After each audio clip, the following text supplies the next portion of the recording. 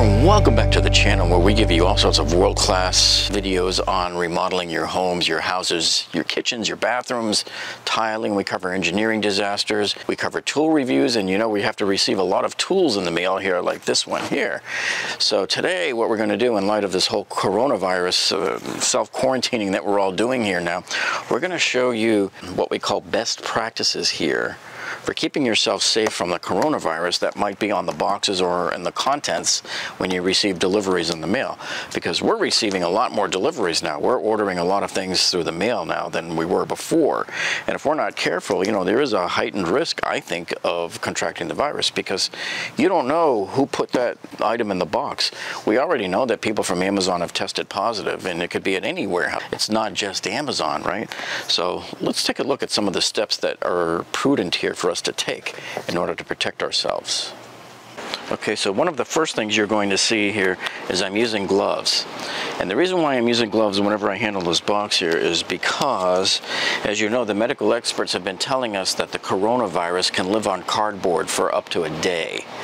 So the guy that just dropped it off, maybe he wasn't wearing gloves. I didn't see him. I don't know. But maybe he got it from somebody in a warehouse that was infected. We don't know. But why take the chance? Whenever you get a box in the mail, this is actually the shipping container, make sure you wear gloves. That's the first thing.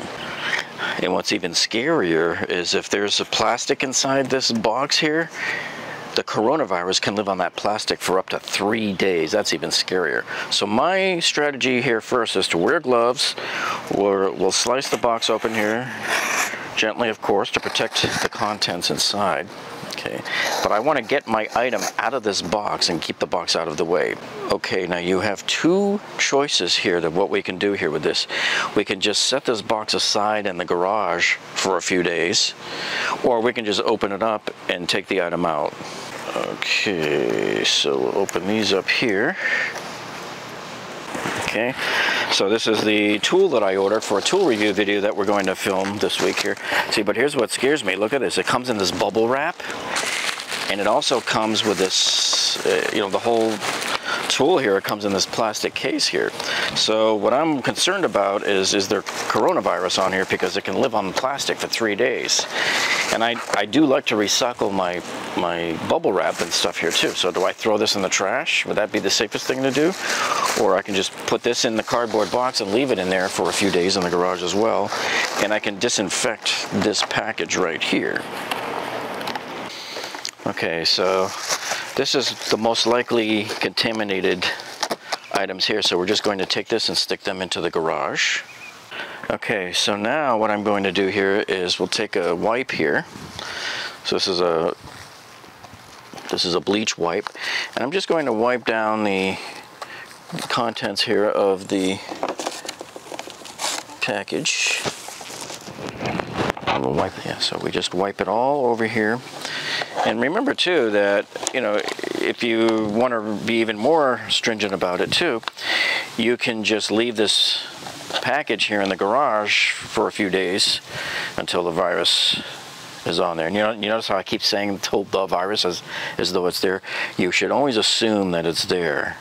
You should always assume that the delivery guy or girl has the virus. You should always assume whoever packaged this at the warehouse before it was delivered to you, you should assume they had the virus. Okay. Okay, just a reminder now, do not bring this inside the house. This has to stay out. You can put it out on a porch somewhere, you can put it in the garage. I prefer to keep it somewhat protected because I do want to be environmentally conscious as well as being responsible with the coronavirus as well. Oh, and something else too, if you're going to be receiving deliveries by hand from the driver, like he hands it right to you, man, you better make sure you're wearing a mask because you're going to be within 6 feet of these people. And I'm willing to bet 6 feet, we're going to find out later 6 feet's not enough, because we're starting to hear now that I think this virus is airborne and that it can drift around in the air for several minutes. So you want to make sure you get yourself a good mask. Now this is an N95 mask right here. So the N95 masks, all of them will say N95 on them somewhere. So this one's a 3M mask here. I buy these by the box. I buy them in boxes of 20 because I normally, through all of my remodeling and you're doing demolition work and sanding, you have to have a mask on. In fact, OSHA requires it, like on construction sites where there's lots of dust going on. What I like about this mask is it's a slight upgrade compared to other types of N95 masks because it has a respirator built onto it there. So I have this whole box here. I think there's about 18 left in this. I'm taking this over to the hospital to donate these because I'm not going to use them. I have just enough for our family and the rest is going to the hospital. And by the way, if you have any, or if you know anybody that has any, make sure they get donated to the hospital. Don't let them rot away sitting in your garage when they could be saving people's lives and protecting the doctors and nurses that are out there saving our lives. Okay, so here we are. Here's an inferior version of an N95. It just doesn't have the respirator on it, but it will still block the virus particles.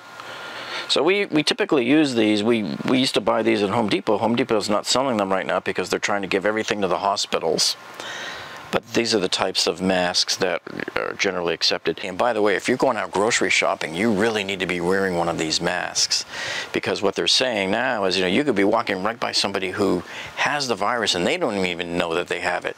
And just, people talking and breathing, I mean, look, if I sigh or something, it can shoot out particles God knows how far. Plus, it can get picked up in the currents in the air. You're in an air-conditioned store, there's currents of air going like this. And that stuff can float around. Okay, remember now, these are not reusable, and you can't sanitize them. They're not designed for that. But if you must try to reuse them, I would get 2 or 3 of these and put them in rotation and separate them by 3 or 4 days. And the proper way to put this mask on is, remember, this has to seal around your nose and mouth. I see too many people walking around with their noses hanging out. I mean, come on, people. All right, so here's how you do it. You get 2 rubber bands. It goes over your face like this. And remember, this has to seal around your nose and mouth. So there's 2 rubber bands. One here goes above the ear, and the other rubber band here should go below the ear here. I like to do it in the mirror so I can see what I'm doing, but see how it's like that?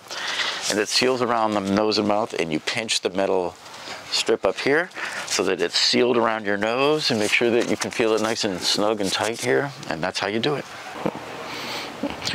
Now what's ironic here is the reason why I bought this in the first place was to do a tool review video that I'm going to compare it against another tool that I have that does the same thing.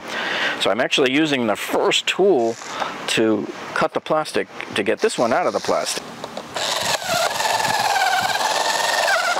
So these 2 guys are going to be competing head-to-head in a video. It's ironic how we used one tool here to get the other tool out of its own container.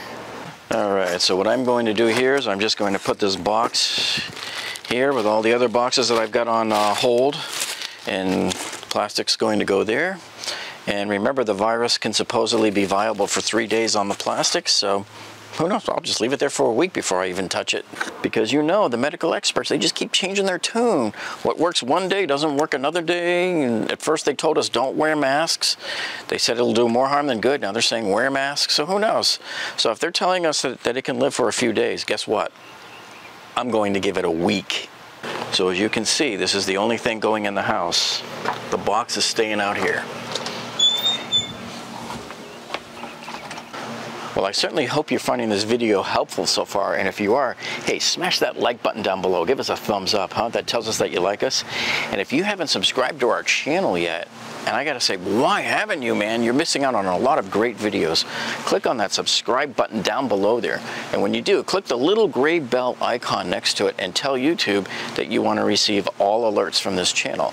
So that way, when we upload a video, you'll be notified of it. And if we ever do live streams, and you definitely don't want to miss those.